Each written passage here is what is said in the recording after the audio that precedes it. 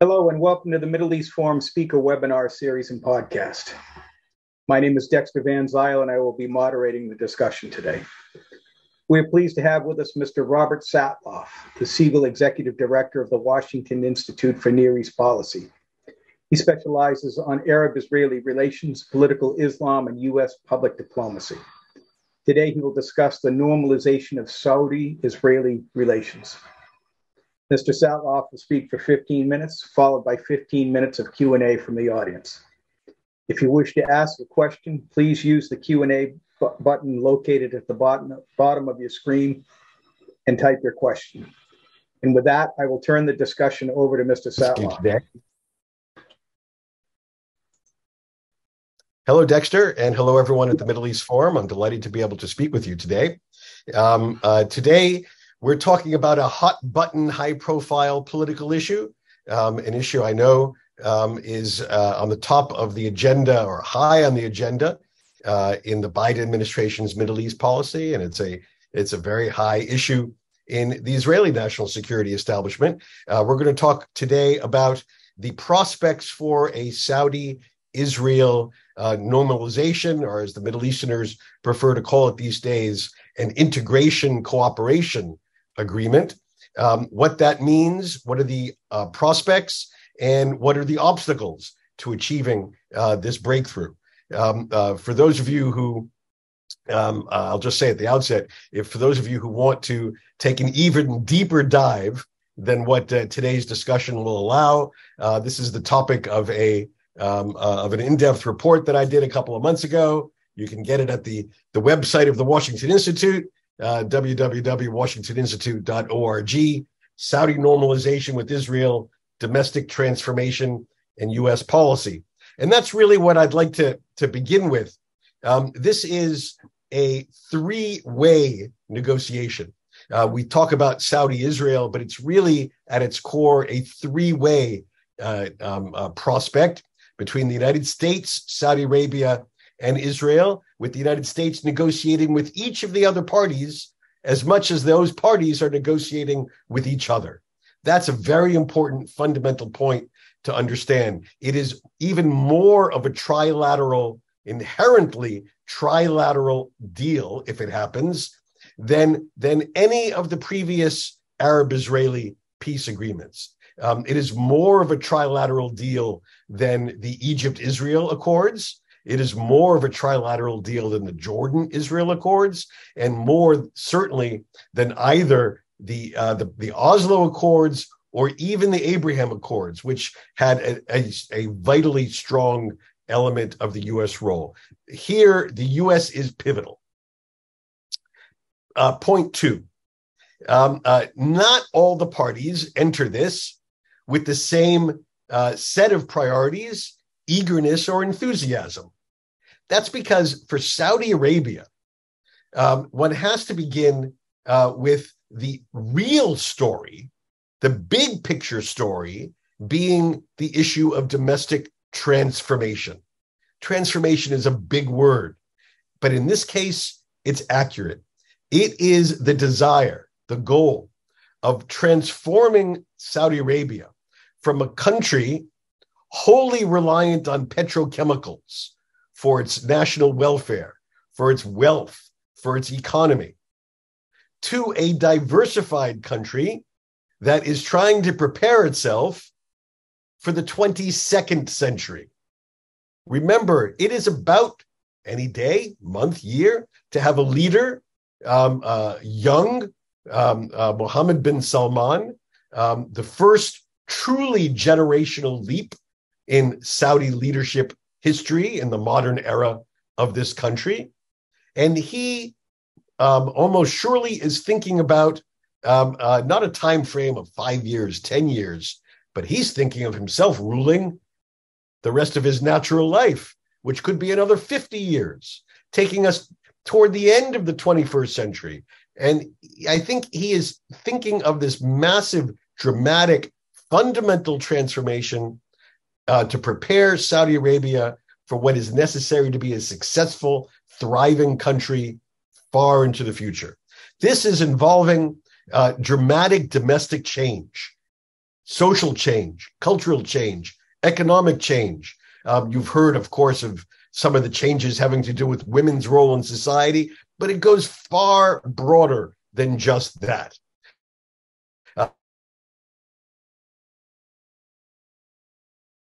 Opening up Saudi Arabia to a hope for millions of international tourists. And I'm not talking about the type that are just going to Mecca for the Hajj. I'm talking about the type that are coming to play golf, go to beaches, see natural wonders, real old-fashioned global tourism, and what that will do to a country that is historically closed to these sorts of things. It will transform relations on the business level, transform relations at an intercultural, even religious level. All these issues. Will Saudi Arabia become the center of a regional business, stealing this away from Dubai? Will Saudi Arabia become a place where non-Muslims can have organized communal prayer, something which hasn't existed in a very long time in Saudi Arabia? These are fundamental issues that the Saudis are now grappling with. It's in this context that one needs to look at the prospect for this U.S.-Saudi-Israel deal. And here, my view is, while a deal for Saudi Arabia is useful and beneficial, it is not urgent and necessary. And that's a big difference. It's useful and beneficial, but not urgent and necessary. MBS, Mohammed bin Salman, the Crown Prince, has, shall we say, a lot of fish to fry domestically. This is just one of them. It would be useful. It would be useful in terms reputationally to dramatically change the image of Saudi Arabia from the very negative image of recent years, from the very negative image that goes back to even before 9/11, to a peacemaker, hand in hand with the Jewish state. It would be beneficial in terms of the security benefits. We'll talk about that in a minute. Beneficial technologically, economically. It's all beneficial, but it's not necessarily the top priority. And it's really what the negotiation about is what benefits can be provided to Saudi Arabia by the United States and Israel to raise it up the priority ladder. And that's because it is a higher priority for Israel.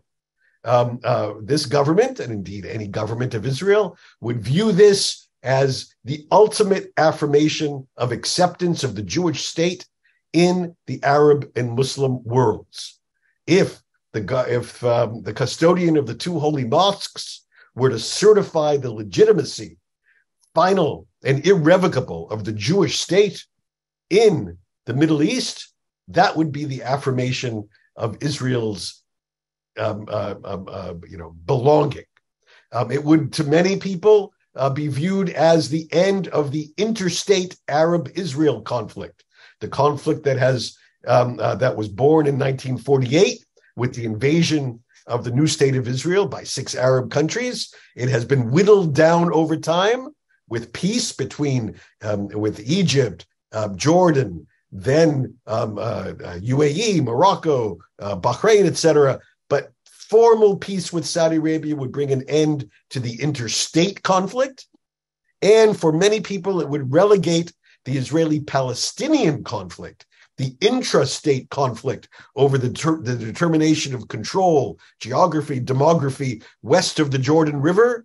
It would relegate that to a manageable problem that Israelis and Palestinians would have to sort out, but not one that many people would view as, not one that would infect Israel's broader station in the Middle East. And for these reasons, this is an extraordinarily high priority for this government. Now, why is the United States interested in this? Why is Joe Biden interested in it? And I believe that the President of the United States really does see this as an important policy objective. He gets the benefits to Israel. He gets the benefits, and I think down deep he appreciates how much this would mean for Israel to be accepted, not just by Saudi Arabia, but the Saudis. They have an interest, if they make this deal, to bring along other Arab and Muslim states to validate their own decision. I think he gets what that means for Israel, but there are also important benefits to the United States that would come with this. One would be in terms of a clear delineation of the limits of the Saudi-Chinese relationship. Saudi Arabia, we should remember today, is a rising global actor. It has more than $1 trillion economy. It has the fastest growth of any G20 state. Putting limits on the Saudi-China relationship, especially limits in the military and technology sphere, is an important advantage for the United States. Secondly, it would open up a much closer relationship with this leading OPEC producer to align America's interests and Saudi interests in the world of energy production, ensuring consistent supply, which is a major objective of the United States. And I also am quite sure that the administration has in its desiderata important Saudi moves on issues of human rights, legal rights for Saudi citizens and foreigners inside Saudi Arabia, rights having to do with free speech, free movement, etc. This is important in and of itself, and this would be important for the administration if it wants to win the sort of votes it needs from some of the people on Capitol Hill who have serious concerns about Saudi Arabia. This is the context. So what is the deal that they're talking about? What is Saudi Arabia looking for from the United States? Essentially, 4 things, 3.5 things. One is a U.S.-Saudi defense guarantee, preferably via treaty if it can be achieved. But if it can't be achieved with acquiring the 67 votes necessary for a treaty, there are second best options of defense agreements, memoranda of understanding that could be ratified and supported by votes of sense of the Congress votes of both the House and the Senate. That would have a lower threshold than the 67 needed for a treaty. The Saudis are looking for a firm, clear, and strong statement of American defense support in the event of external aggression. Obviously, no one defines specifically who the external aggressor would be, but there is a clear understanding that we're all talking about Iran. What else are the Saudis looking for? The Saudis are looking for a statutory agreement on a fast-track provision of U.S. military goods, unlike the current system where U.S. military hardware can be held up in any one of a number of points along the way, especially by congressional holds. The Saudis are looking for a system where once deals are made, they are implemented. Third, there will be Saudis are looking for a free trade agreement with the United States. There's mutual benefits here. There's some obstacles, but this is negotiable. And the fourth, an area where many people have some legitimate concerns, the Saudis are looking for American partnership to develop their natural uranium deposits and to develop a civilian nuclear energy program that would be useful domestically so that they can continue, so they can do 2 things. One, that they can be a source of enriched uranium for global uranium supplies. There's a market out there. Very few countries can fill it. And 2, they can use this to speed up the process of moving domestic consumption of energy from petrochemicals and thereby extend the life of their export market for petrochemicals. This is what they're looking for. Some of this is highly controversial. Some of this is highly difficult politically. And there are, some in Congress who will say no to a defense treaty, Israel doesn't have a defense treaty. Very few countries in the world have defense treaties with the United States. And there will be a lot of pushback in some quarters on a defense treaty. And that's why, options short of the Japan model of a defense treaty are something I know the administration is also looking at.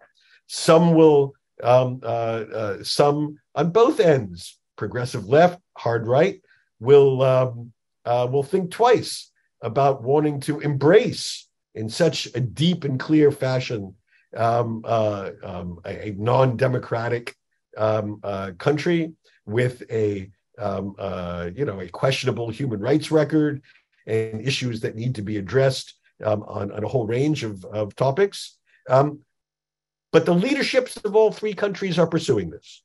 This is where we are today. I think the Biden administration is serious. It is soberly looking at all these issues. I think it knows what the obstacles are domestically. And I think it is doing its best, both for American national reasons and because it recognizes, I think, the strategic benefits to Israel, that it is pursuing this.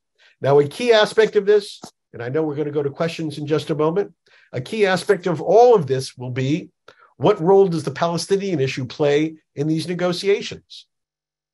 My view, well, just remind everyone, when the Emirates made their Abraham Accords deal, there was, of course, a Palestinian aspect to this. This was a commitment by the government of Israel to forswear any moves toward annexation of occupied territories for 3 years, a date which, by the way, is coming upon us in just a couple of months, or just a month in September. I'm sure that the Saudis will have their own Palestinian-related desiderata. I don't think the Israelis will succeed with just recycling what they sold to the Emirates 3 years ago. The Saudis will have both substantive and symbolic desires. They will want to obviously do better than the Emirates. I don't think the Saudis have yet a clear idea of what they're looking for. But I am quite convinced that between what the Saudis want and what the administration wants, this will be too far for the current Israeli government in its current makeup, with its current composition, including Minister Ben-Gvir, Minister Smotrich, and others. This will be too far for this current government to swallow. This will pose a question for Prime Minister Netanyahu. Will he break his current government to achieve a Saudi-Israel integration cooperation agreement? Will the opposition, will Benny Gantz and or Yair Lapid support Netanyahu, either from outside the government, providing the votes to support, or from inside the government, creating a national unity government to achieve the historic goal of an Israel-Saudi peace, normalization, integration agreement? These are big unknowns. My instinct is probably yes, but I think there's a lot of bargaining to happen, even among Israelis, let alone Saudi-Israel, U.S.-Saudi, U.S.-Israel. Lots of moving parts. I think there's a reasonable chance this can happen. It's by no means, as a term that we put aside 20 years ago, by no means a slam dunk. But I think there's a reasonable, more than 50-50 chance that by the end of 2024, or at the latest by the end of 2023, rather, or by the latest, the end of the first quarter of 2024, we do have this breakthrough. And this would be transformative for all the parties, Saudi Arabia, Israel, the United States, and in some respects, for Palestinians too. I'll stop there. Thank you so much. And I think an apology might be in order. In my opening, I called you Mr. Satloff, and one of the people in the question said it's Dr. Satloff. So I apologize for that. No apologies necessary. I can't write prescriptions or do operations. So go ahead. Okay. Now, one of the questions that I have is, what are the Saudis going to do in reference to the Palestinians? What type of pressure are they going to put on the Palestinians?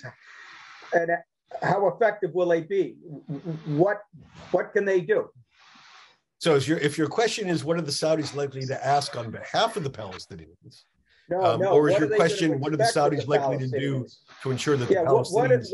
What is Saudi Arabia, what type of pressure is Saudi Arabia going to apply and be able to apply on the Palestinian elites to basically come to grips with Israel's existence and victory? What are they going to do?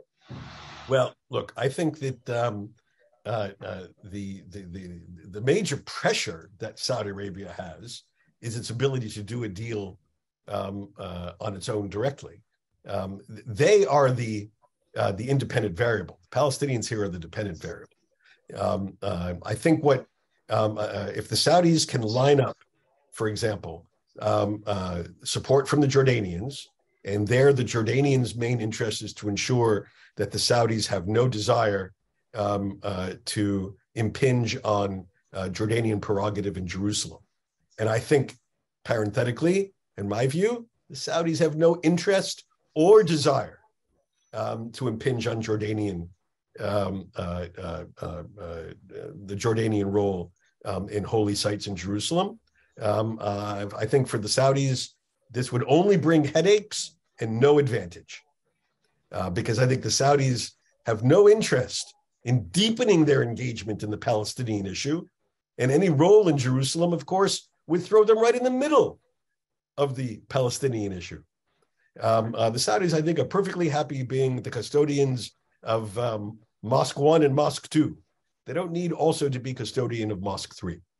So if the Jordanians are fully supportive, I think if that's the case, then I think the Saudis are in very good position to impose their views on Palestinians. Now, they will want to get significant benefits for Palestinians, if only to suppress any critique that the Saudis are doing a totally separate deal with the Israelis. And I think there are important benefits they will secure for Palestinians, both on the symbolic level, in terms of not just annexation, but perhaps an Israeli commitment to the idea of eventual Palestinian statehood in some shape or form. Something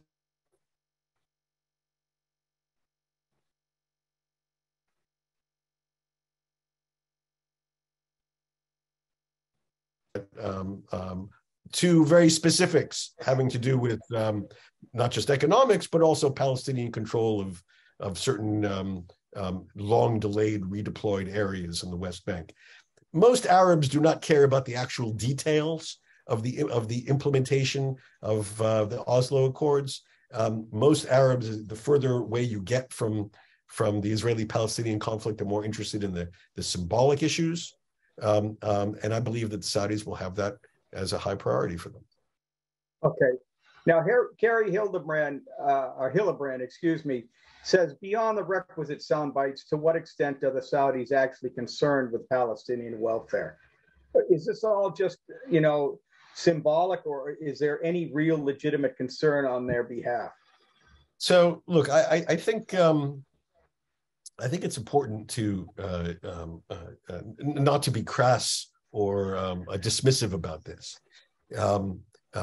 Arabs all over the Middle East do have an interest in the welfare of Palestinians. They may not wake up in the morning and care, who governs Jenin, who governs Nablus, but there is a human connection that does animate people around the Middle East, including in Saudi Arabia. There is deep disdain for the Palestinian leadership, which is widely viewed as feckless, corrupt, etc., continually missing the boat on Israeli offers of eminently reasonable political diplomatic compromises. So I think there's one has to approach this in a nuanced fashion, which I think is what motivates even Saudi leaders, which is, yes, there's an interest. People do care about Palestinians.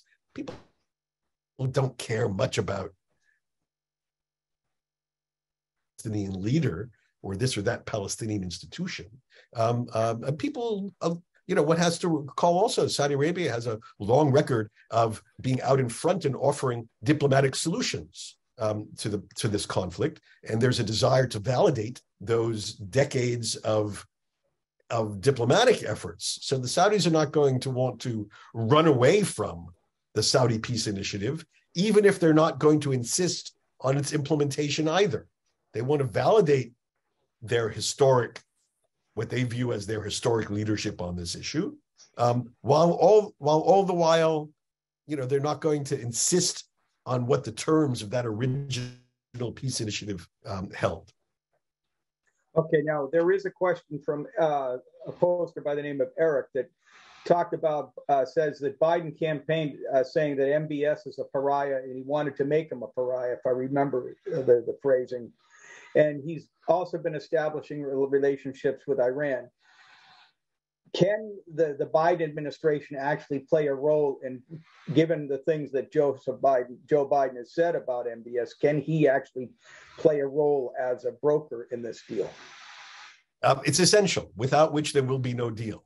And I don't mean that, I mean that in multiple ways. This is an inherently American deal with each of the parties. It's certainly an American deal with Saudi Arabia. What the Saudis want most of all, we provide.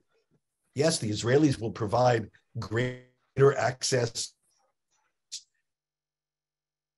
to, etc. They provide a lot of that, even without a deal. The real benefits will be coming from the United States. Secondly, Lindsey Graham had a very important insight that he relayed to the Saudi leadership on a recent trip, which is this Republican senator from South Carolina urged the Saudis do a deal with Joe Biden. That's because the largest number of skeptics and critics of Saudi Arabia in the United States Senate are on the left. It's a Democratic president who can bring along the vast number of those critics to accept a deal. A Republican president, much, much more difficult to bring along those critics and enough votes to get a deal through and with all the controversial elements that I outlined earlier. That was Lindsey Graham's advice. It's the right advice. And to the extent of my knowledge, it's advice the Saudis appreciate, understand, and are heeding. A Democrat can get this deal through a lot more successfully than a Republican is likely to be able to get this deal through. Okay, I think we got time for one more question from an anonymous attendee. They talk about the Saudis wish to enrich their uranium themselves rather than buying it from another source like maybe South Korea. Why is it? What's the upside if we do allow them to enrich their own uranium? What are the assurances that we won't have an Iranian problem down the road decades from now or a decade from now? And also, so why not just tell them to get the uranium from somewhere else?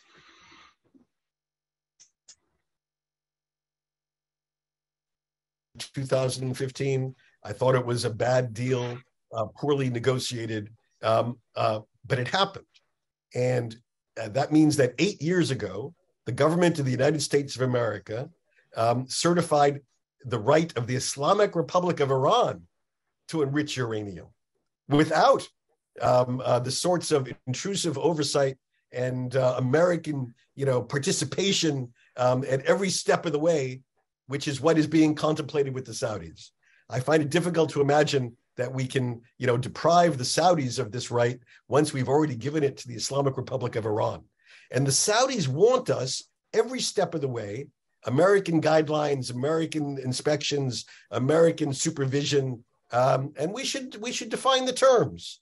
It can be for a long, long period of time. Their idea is to create a nuclear Aramco. Yes, eventually they will want to do this totally on their own. Eventually, it could be a long time from now. And we should do what we can to lock in safeguards, oversight, et cetera, that make sure that, that independence is a long, long time from now.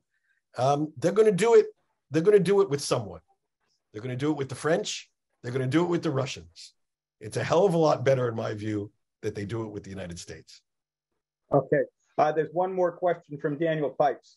Thank you so much, Rob, for the excellent presentation. Do you sense significant internal opposition in Saudi Arabia to a treaty with Israel? It's a very good question. Actually, it opens up a whole other set of questions.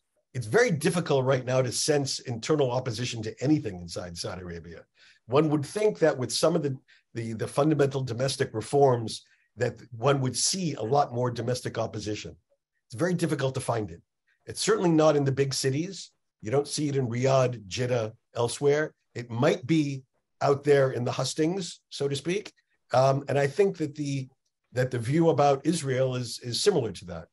What we do know is that public opinion polling, including that done by my institute, shows that Saudis today support contacts with Israel. This is the question that we've asked.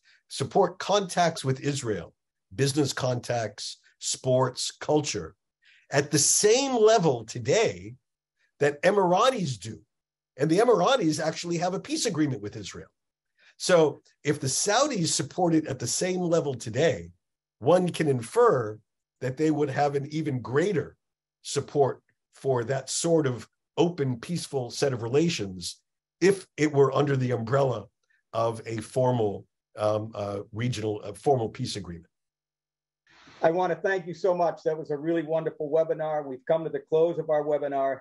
Thank you so much, Dr. Satloff, for joining us today. And also, I want to thank the people who attended. For our viewers, please be on the lookout for our weekly webinar offerings email that will come out over the weekend. Thank you all for joining us, and I hope you have a wonderful day. Thank you so much. Bye-bye.